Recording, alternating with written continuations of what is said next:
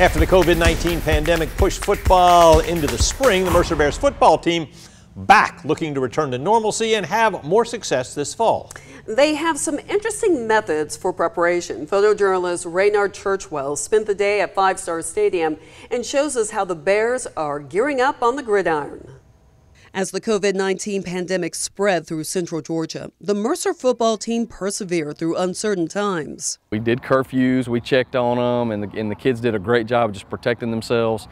Obviously, it's hard when you're a college student to kind of be locked up that way a little bit, and it wasn't a lot of fun for me either, but the kids did a great job.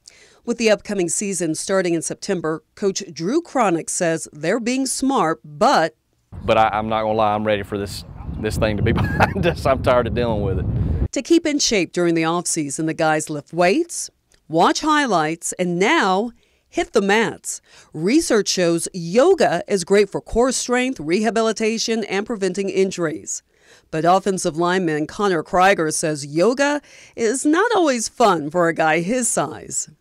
As a big fella, it's always tough to start rolling around on the ground because we're always taught to stay tight and make distinct movements, but I have to start doing free flow. But I've always enjoyed yoga. I've tried to do it as much as I could. I took a class on campus. Players and coaches are optimistic the yoga workouts will help them reach new heights this season. I took a yoga class during my undergrad career, and we did kind of the same exercises, and it definitely helps, and you feel a lot better after doing the yoga exercises. The Bears will kick off their season on Thursday, September 2nd against Point University at Five Star Stadium.